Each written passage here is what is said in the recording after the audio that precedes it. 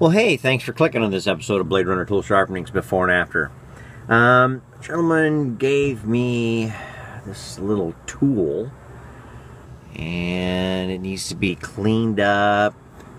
It's not their primary tool. They have a new one. This is a rather old one, but they want to hang on to it. And it's getting some rusty on there, so what we're going to do is clean that up.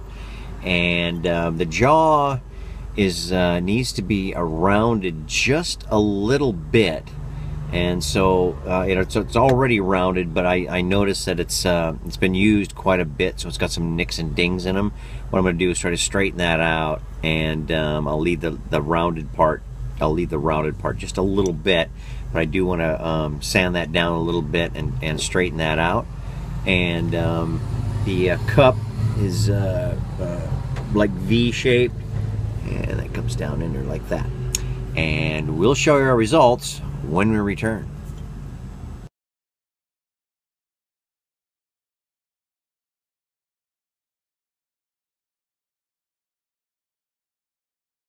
We appreciate you hanging in on this episode of Bladerunner Tool Sharpening's Before and After. That tool I was showing you a little bit earlier, well, I did finish that up. It came out really sweet.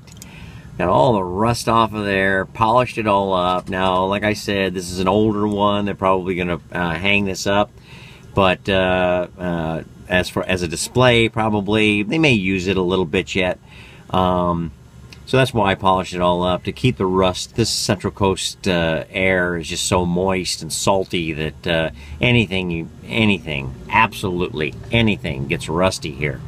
So, and you saw that little surface rust there. It just gets nasty, and it looks nasty, and feels nasty, and it's just nasty stuff. I just don't like rust. That's why I polished the dickens out of most of this stuff, so that it helps bond up the metal to resist rust as much as possible for as long as possible. I did an axe head once for a guy and polished it just mirror finish, and he laid it in the back of his truck. And he had it laid back there for a year before he realized it was back there. He moved a whole bunch of stuff up, cleaned his truck out one day. Oh, that's where that went, kind of a deal, you know. And there's just a little bit of surface rust on it. So it is quite a resistor to rust, and that's why I do that. I polish as many things as I possibly can, even garden tools, to try to help keep that rust away as much as possible. This thing's pretty cool. I did sand this down, the anvil there, and I think that'll be really nice. I smoothed it out. There were some nasty little nicks right in the one corner there, so I smoothed all that out, and it looks really good.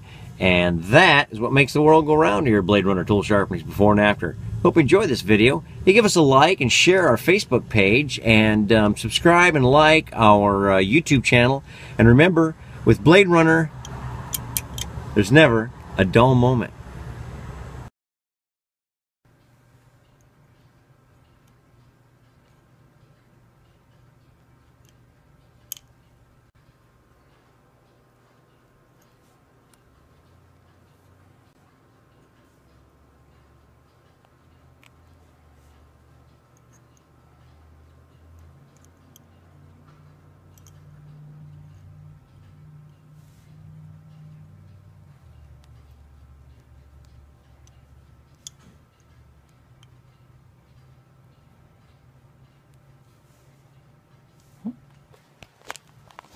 And that's what that tool does.